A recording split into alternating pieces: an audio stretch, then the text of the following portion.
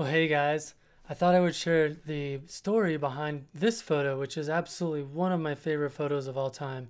This one is called Big Blue Wilderness and is probably one of my favorite panoramics as well.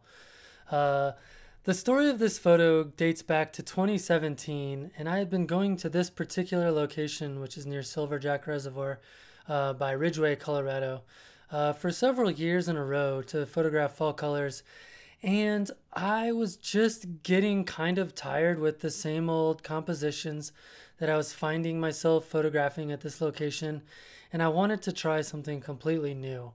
So, on a total whim, I decided to look on the map and find a trail, and I just started hiking up this trail. I didn't know where it went, I didn't know how far it went, I didn't know if it had any good views at the top, anything like that. But what I found is I got to the top of this mesa and the views were absolutely incredible. Of course, I also was super lucky to have a thunderstorm roll in right as I arrived in the location, which I was kind of scared, but I decided to stay up there and stick it out, and I'm so glad I did. I was also really lucky to have snow on the mountain peaks in the distance, which really helped, I think, accentuate this particular scene. What I really love about this scene is that it has two glaciated valleys that kind of lead you up in through the scene.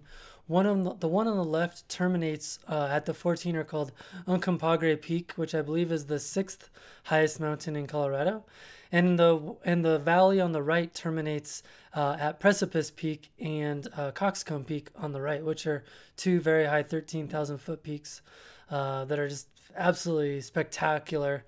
And then, of course, we have the fall colors with dappled light that was coming through the clouds, and it just made for one of the most magical scenes that I've ever photographed. I actually photographed this scene with a telephoto lens and stitched it as part of a multi-photo panorama.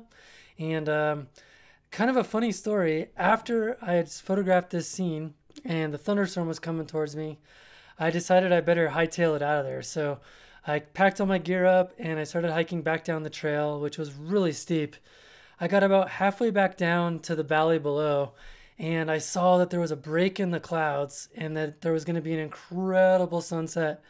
So I literally ran all the way back up to the spot I was at, which was probably about a 2-mile hike back to where I was at. I think I did it in like, I don't know, 30 minutes. I was sweating and dying on the way there, but once again was greeted by some of the most magical light that I've ever seen. Those entire cliffs on the left-hand side were just lit up red, and it was just spectacular. But I like this particular version of that scene a little bit more just because of the, I don't know, the color palette and the drama in the clouds. Really love that. So I think this is a scene that not a lot of people before me had photographed, but I've seen quite a few versions of it since I photographed it. So I guess it was a pretty good composition. I hope you like it.